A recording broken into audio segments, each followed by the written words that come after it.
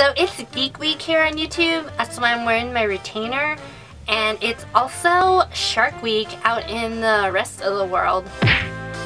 I was trying to think about a way to combine those, and obviously what I thought of was Jaws 2, the movie, the sequel. It's kind of a shame because Jaws 1 was a good, decent movie. You didn't need a sequel, but I kind of liked it better because there was this, sorry, my retainer. There was just kind of a gang of teenagers, you know. The sheriff's son is 17 and he just wants to go sailing like any other kid who's 17 and lives by the ocean. But his dad forbids him to go sailing. Because there's been another shark sighting. They thought they had killed Jaws. Is this Jaws? Is this a new shark?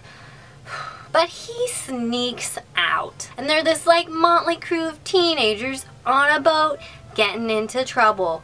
Well, not really trouble, but they end up in a life or death situation. Let's get into some geeky facts about the movie. I'm not a real geek, so I had to look these up on Wikipedia. Jaws 2 was one of the highest grossing sequels in history.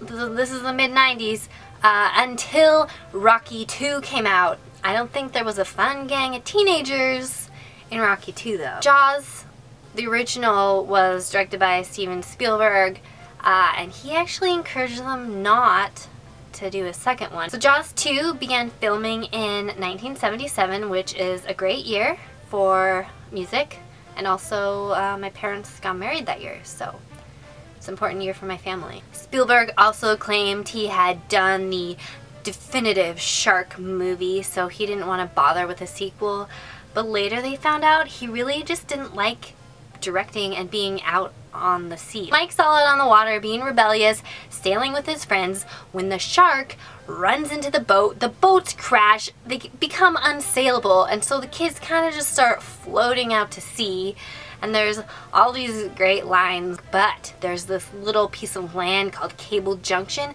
and that's like where they have to be rescued. They like, once, if they pass Cable Junction, they are screwed. I don't want to give away the ending, but I did foreshadow a little bit there with the whole Cable Junction. Roy Schneider, who played the sheriff, was very reluctant to sign on again for a sequel. I think he kind of agreed with Steven Spielberg, where they felt like they had made something great. White.